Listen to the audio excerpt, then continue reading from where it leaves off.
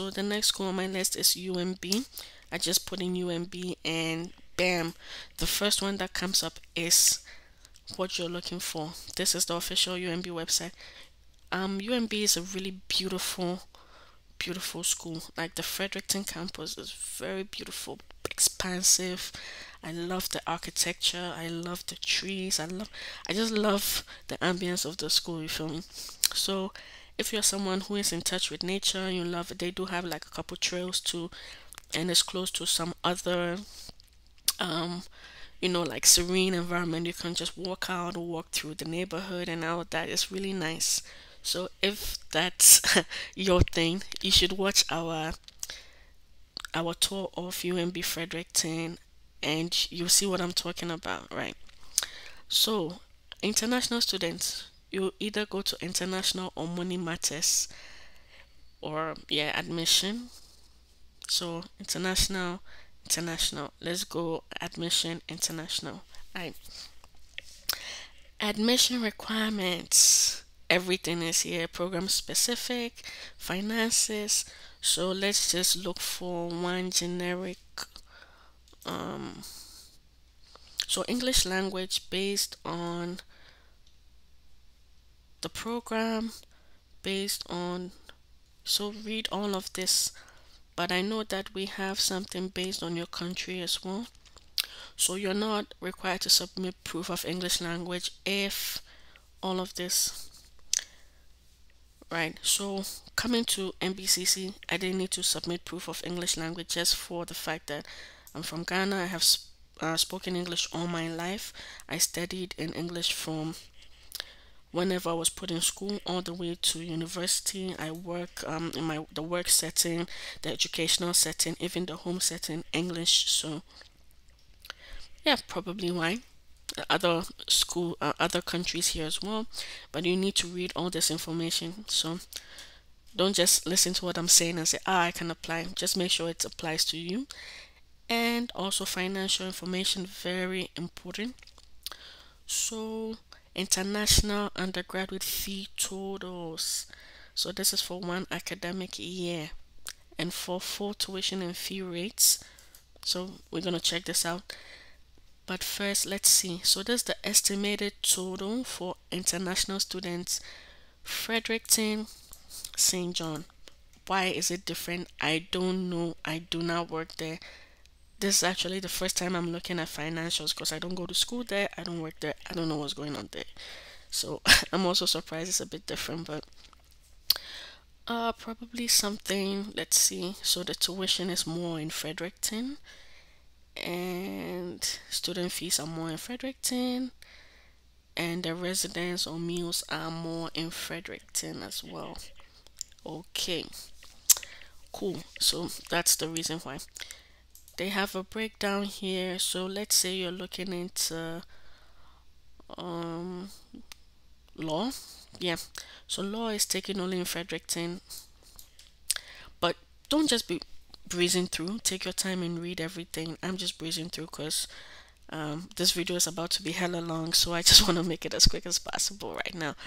So we have student support as well. They do have student services, that's for sure. Newsletters, how to contact as well. You can contact them, connect with them. And let's check what's under this international tab. Right, so academics, admission, financial. So we already looked through these two: living on campus, city life, and programs. So we're gonna check all these three now. So academic programs, let's say Fredericton campus, and you're looking for something in computer science. Why don't we do business, right? Yeah, because that's my background. So let's do business. Let's do economics and finance. It's a bachelor's, and all this information, good information for you to read, careers, everything. Next steps, admission requirements, very important. And international admission requirements. So it brings you back here, you feel me? So it's really going to be bringing you back to this website a lot. But the money matters is also going to be like probably here residence, and meal plans is going to be living in residence. So I currently live in residence. I live in EPJ. It's for, in quotes, mature students, 21 years or older. That's what it says on their website, and it's not cheap. um it's cool. I mean, not so noisy. Most of the people are like mature students, as I see still a couple of kids, but that could not be avoided, and pretty okay. It's not like 100% clean, but it's okay. It's manageable. And I think I need to talk about this in another video, but as I said earlier, if you're not gonna be like a UMB student and whatnot, probably not the place for you. Because okay, so I just go quickly into it. Why is it not the place for you? If you're a mature student and you're not a UMB student, then well, for EPJ you don't need to buy the meal plan, so that's a bonus. But then some of their rules are like very strict and stringent. When the COVID was becoming pretty serious, the rules were only about like taking into consideration UMB students and not taking into consideration non-UMB students that are renting the place. So that was one of my main concerns, and some other stuff I'm going to talk about, probably do like a separate video. But if that is your last resort, you have not found a place, or you're just not looking into, the stress of your first year in Canada, you have to look for a place, you have to deal with flatmates you don't know, there's no regulation, no one to report whatever issues you have to, then go ahead, apply for this place. Just if you're a mature student, try to apply for EPJ, because as far as I know, the other residences, it's compulsory to buy a meal plan. So we're going to look into the meal plans as well. So let's go to Fredericton residence before you arrive.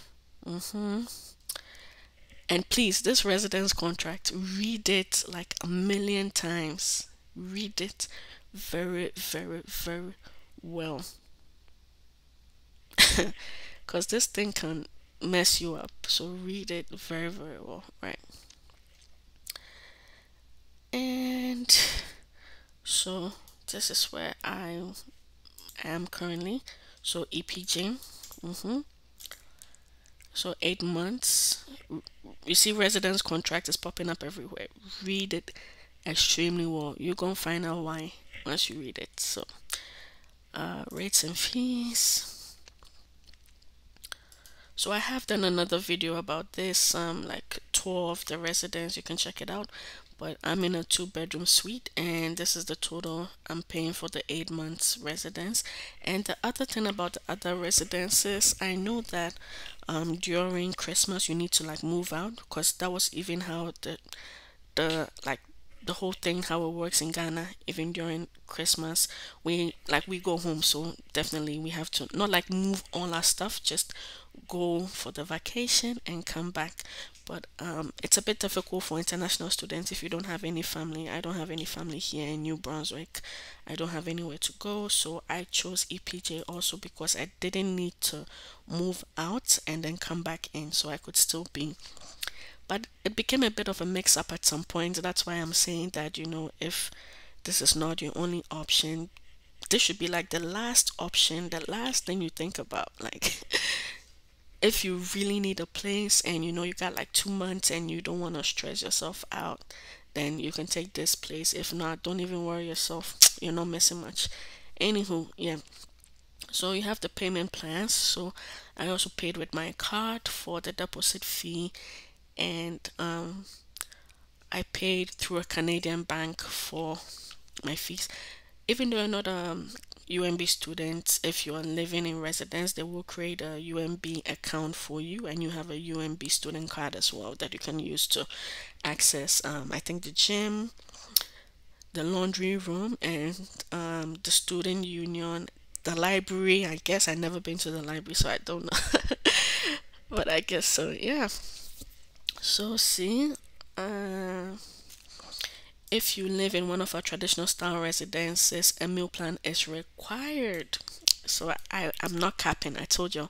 So let's see how much the meal plans costs. So no limit total. And this is separate from your residence fees, so it's not cheap. But anywho, yeah. So that's it about UMB. You can also contact them if you have like questions.